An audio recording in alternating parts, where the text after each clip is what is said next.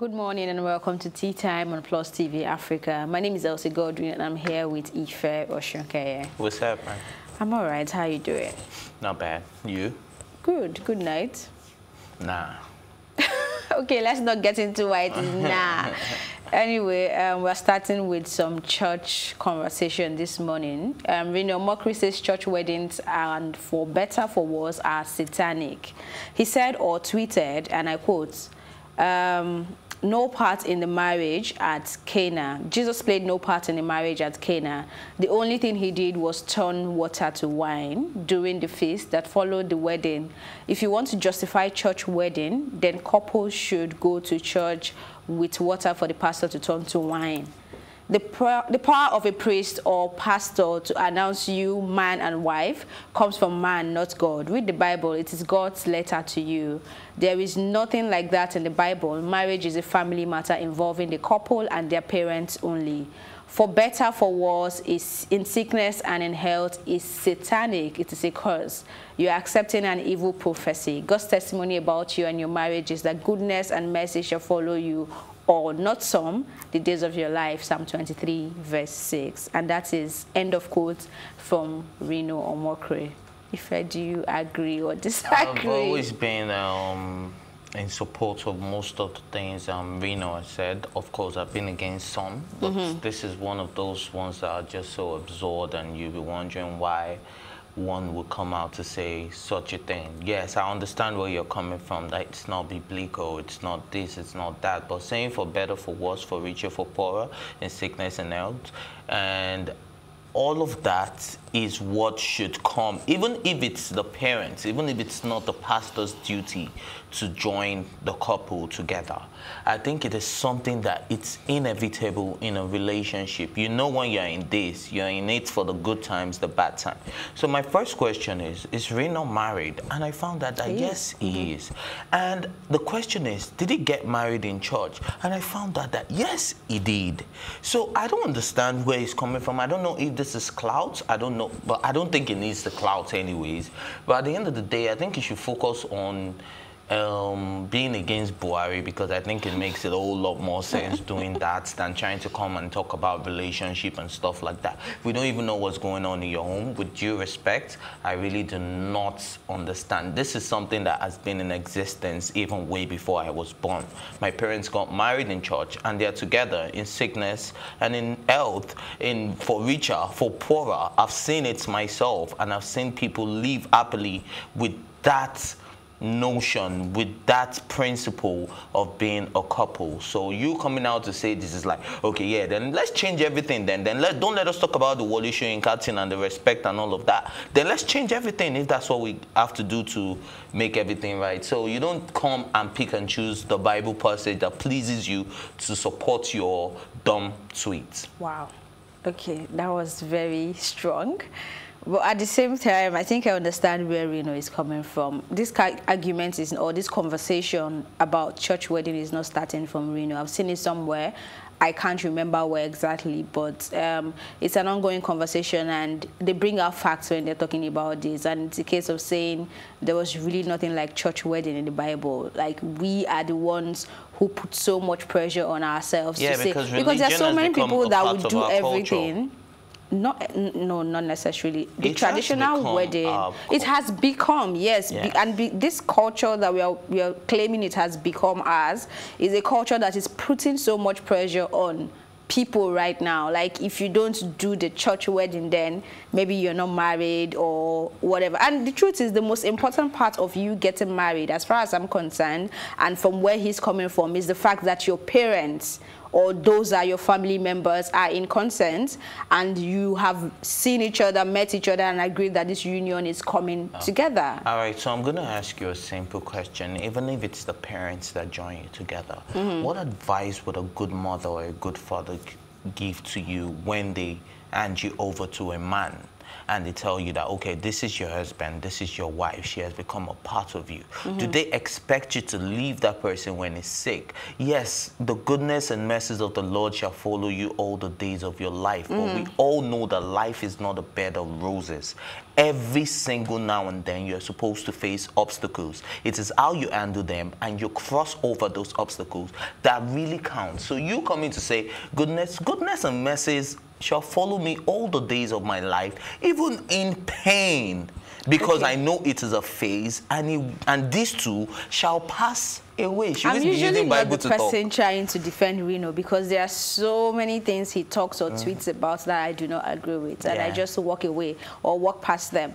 But regarding what you just mentioned, for better, for worse, and all that is now becoming like a monotonous phrase that must be in your vows when you're getting married. You know, and he is coming from the angle of saying you do not need to, it is a very ambiguous statement. You do not need to always proclaim that or say that. I mean, if you're getting married to somebody, common sense lets you know that this is not going to be a bed of roses. It's not until you come out to say for better, for worse, for richer, for worse, for right, so before. And so many people have said that and still walked away from the marriage. You know, so I think we need to get to a point where we get vows that come from the heart, not something that you think because this person said it, then I must say it. I think that's where exactly he's where from. I'm getting to with this, that the for better, for worse, it's not just a biblical thing.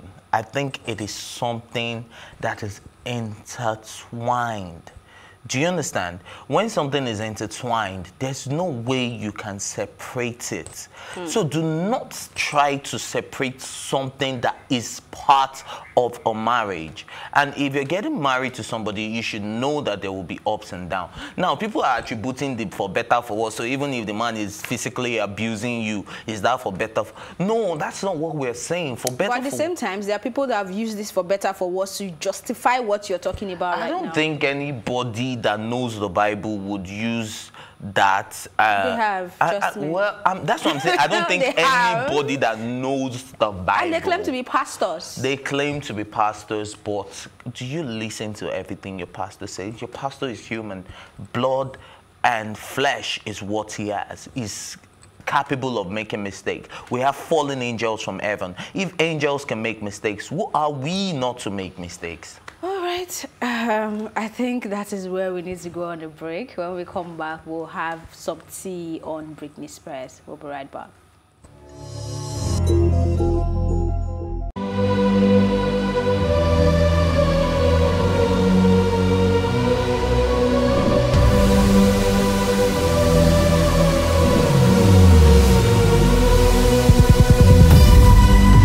What we do not understand, we will stigmatize. What you can see is the remaining of the tanker that exploded. The suspect equally confessed.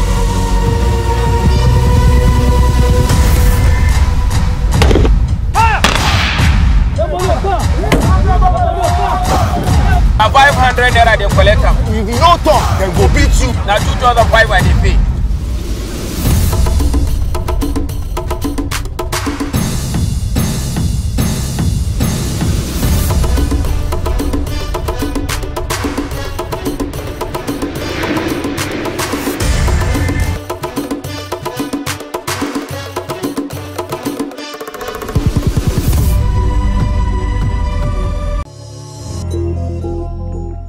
Welcome back. This is Tea Time on Plus TV Africa. Up next for conversation, Britney Spears' father sues blogger for defamation over free Britney-related allegations.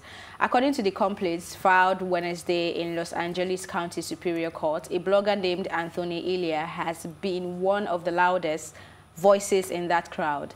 James Spears claims Elia has made it his mission to ensure Britney's conservatorship ends without any information about the reality of the situation. For me, I think we have a scapegoat. No, I don't even think it's a matter of being a scapegoat. I think this is this is the sensationalization of the media that we've always been talking about. Now, there's suing you for defamation based on the grounds that you don't even have the facts. They are not even saying that, oh, what you did was wrong. They are saying that you didn't have the facts, you didn't have the proper information about the situation, and you went ahead, you went to start a movement, you know, you were like the one going and saying things like, oh, they're not letting her drive a car, they're not letting her use a phone, and then pictures emerged online showing that she's actually driving, she's using a phone. Now you're the same person saying that, oh, she checked into a mental facility, she came out of that mental facility, she said something different, even though at some point she kind of supported the Free Britney thing and all of that. But we all know that is based on the conservatorship concerning the fact that it is only Jamie that is in charge. Now, the problem is we want other people to be involved in the conservatorship.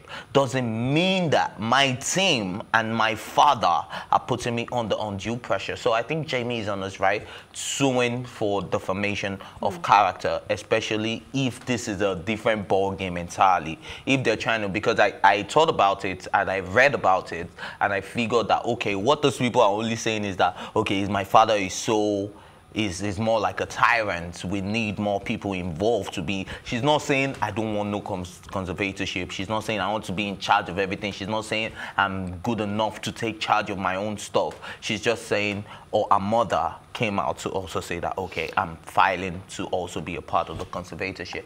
So earlier, like this story has gone up, down. And right now, like he said rightly, the father, we don't even know the true facts of the story because they come out today and make it look like the father is the issue. They come out tomorrow and make it look like Britney Spears has the issue. Like, but why can't Britney Spears herself just grant an interview, not a written interview? Like, a mother, if you remember, and the mother said no. Yeah. I think they need to. I understand what he's doing. He wants to clear his name and clear the situation, at least using this person and coming out to let you guys know you don't have facts. But at the same time, there is no smoke without fire. But you know what? It's high time they allow her come out and speak. But you know, her own the beautiful thing about this, at the end of the day, now you don't have the full situation and you went out to post all those things, right? Now the question would be, what is the situation? Now you owe us an explanation. You have to tell us. So that's the beauty in this old dilemma, because at the end of the day, we're going to share the situation in court. Because we're going to get because you have to prove that closure. She doesn't know the true situation. So that's what I'm just looking forward to. I'm beginning to love this case. We have so many pending cases in the entertainment world that keeping up is a problem.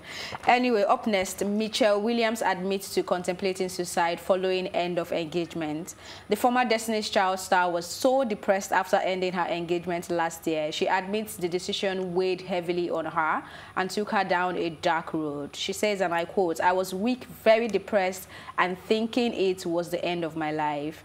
If someone had asked me where I would be today, I didn't think I would be alive because I was so broken. I felt as though I had failed publicly and privately too, and that was just not like me.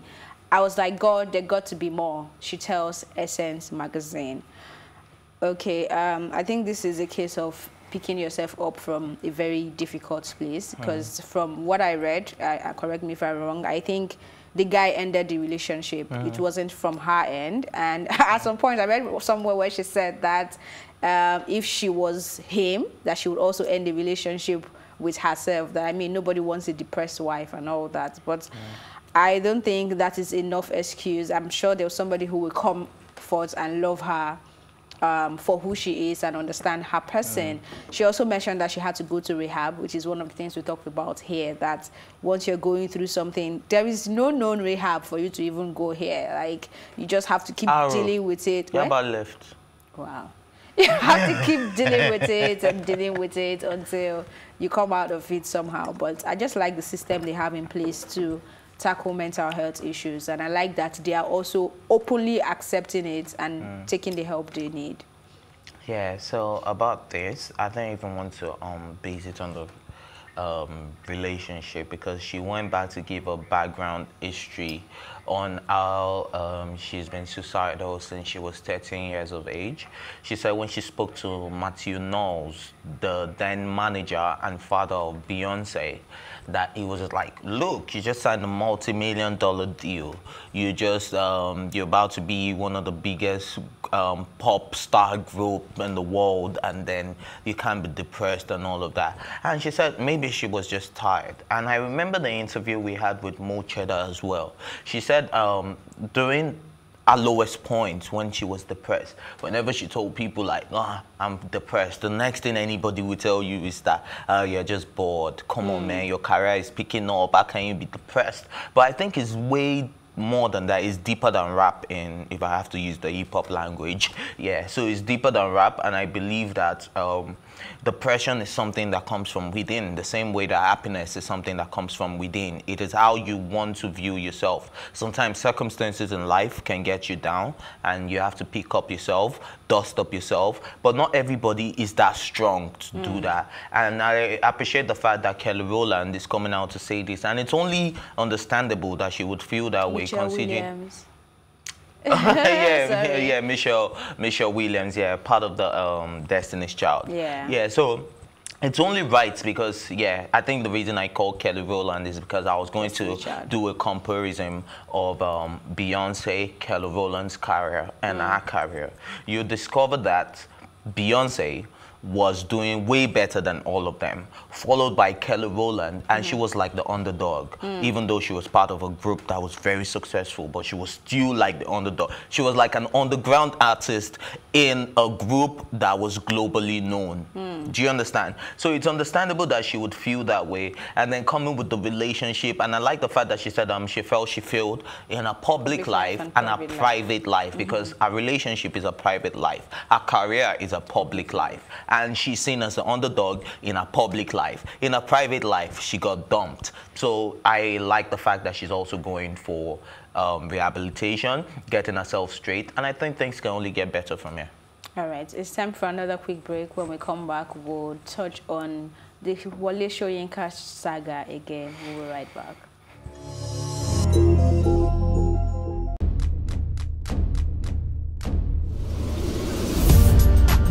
You're watching Plus TV Africa, and this is Tea Time. I loved the energy when I came in here. It was so positive. I was like, I can't live here. My real names are Akbofiukubo, Akborubomemere.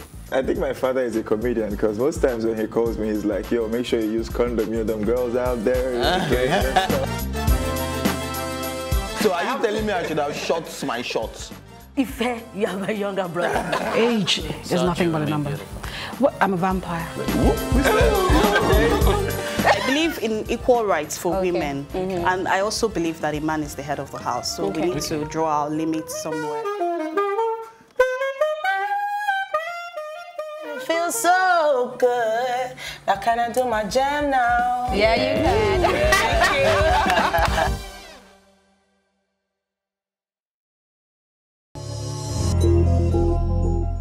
Welcome back. Moving on quickly to our final story. Tosin Odunfa reacts to backlash after claiming to be the man who ordered Soyinka out of his seat.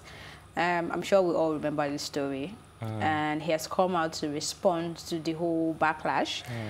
And I mean, he's still saying the same thing you said on the show. I think that was 2 days ago when you were trying to show us the intelligence in what he put out there. And I think, well, he has come out to outline the lessons and why he did it. And while I was reading, I was like, oh, he first told us this already, right? So, yeah, maybe you want to touch more on it. I just think it's really sad that what Tosin Odunfa did went right over a lot of people's heads. And that's the only reason why he would want to backlash a man like that. Because if you actually read it and you understood it, you wouldn't even stand to even say.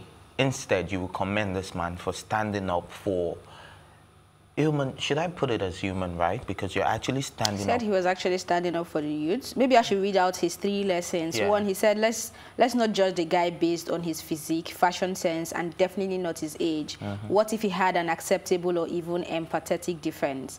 Then 2 says our education system is in trouble, and the state of history as a subject in the curriculum is a case in point.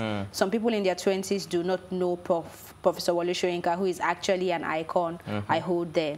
Then the last lesson he pointed out, saying the importance of inclusion, a united front of old and young women and men in solving Nigeria's complex problem, not just one group. Great. I like the fact that you just highlighted everything he just said. And he's talking about profiling. Now, let's start with the fact of profiling, saying he's tattooed, muscled, baseball, you know, baseball cap and all of that. Yes, number 1, that's profiling. Secondly, he spoke about the educational curriculum in the sense that, look, Wole Soyinka is an icon, and really, he should be in most of, I don't even think, I studied Wole Soyinka. I know I read a few books from Wole Soyinka, like Sarah, well, one of the older ones, you get me. So, and I like the fact that he said, look, we should be a united front. Sorry to cut you. He also said he has become truly passionate about a few things, which includes fairness, youth, gender, and rural inclusion. Yeah. So, in terms of all the inclusion, which he has called, I think this is what we all need, because unity is not about one group. It's not about the youths being united. It's not about the old men being united. It's not about the old women being united. It's not about the cabals being united. It's about everybody being united. Everybody putting all hands on deck, and then we're doing the right thing together. So, and the profiling part is where I really, really, really want to pick up on, because a lot of people tend to look at you and not give you a chance to speak, because they have already concluded that, okay, this is this person. But I think we're also the same people that came up with the saying, do not judge a book by its cover. So if we're saying, it's like we don't practice what we preach most of the time, because if we're saying, do not judge a book by its do not judge a book by its cover, but yet you profile the man, tattoos, showing off his biceps, blah, blah, blah, wearing a baseball cap. Now, I'm still going to go back to the police force in the sense that this is the same thing that is ongoing. They profile you based on your looks before they even give you a chance to speak. Based on your looks and your gadget, exactly, and your car. So at the end of the day, I think Tosin Odunfa is becoming a young Wole Soyinka. And like I said, he impressed us more than his son ever could in that letter. Anyway, that's exactly where we wrap up on this episode of Tea Time. Join us later today for a fresh episode of the program. Remember, you can always be part of the conversation by using the hashtag Tea Time on social media or tweet at us at +TV Africa. Until then, my thank you goes always to my co-anchor, Ife Oshunke. Thank you for being here. The entire production team as well. My name is Elsie Godwin, saying thank you for watching and have yourselves a lovely day.